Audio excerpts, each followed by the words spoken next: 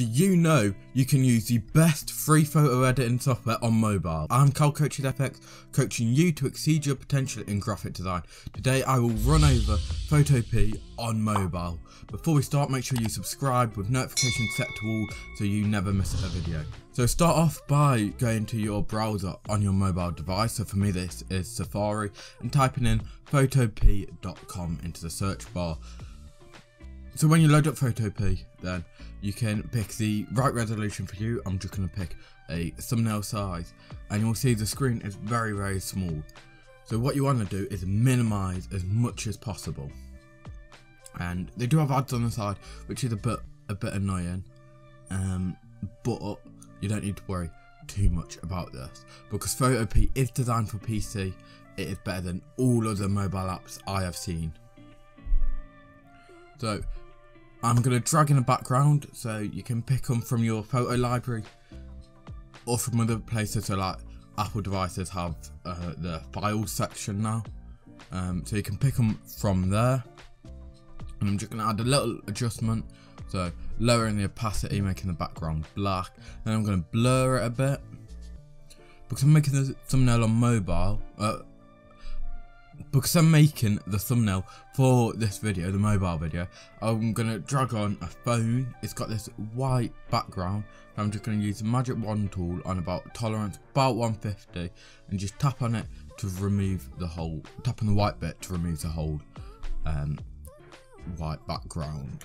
Then I'm going to position it on the right hand side. I'm going to go to the EFF and select outer glow.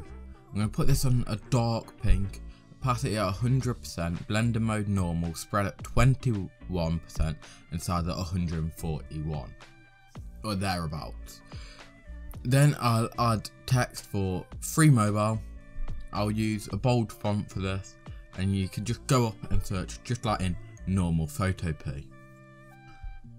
Then I will add an outer glow of turquoise, blend mode normal, angle at 90, distance 10, spread 100, and size 27.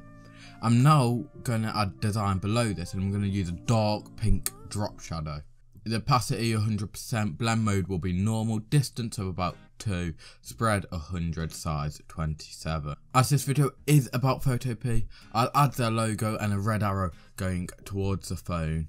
Then click File, Save as PSD and PNG, or whatever file format you like. I've only used Photopea on mobile for a limited amount of time, but it's very good from what I've seen, and better than other photo editing softwares on mobile. I've only experienced one crash, and it is quite tedious compared to PC, because your fingers can't get an accurate point like your mouse can, and you have very limited screen space compared to like a monitor. However, that is always going to be a problem in mobile designer. I recommend you mobile designers out there to use Photopea and let it help you exceed your potential in graphic design, which is why you need to watch my complete guide on screen now, as mobile and PC Photopea works the exact same.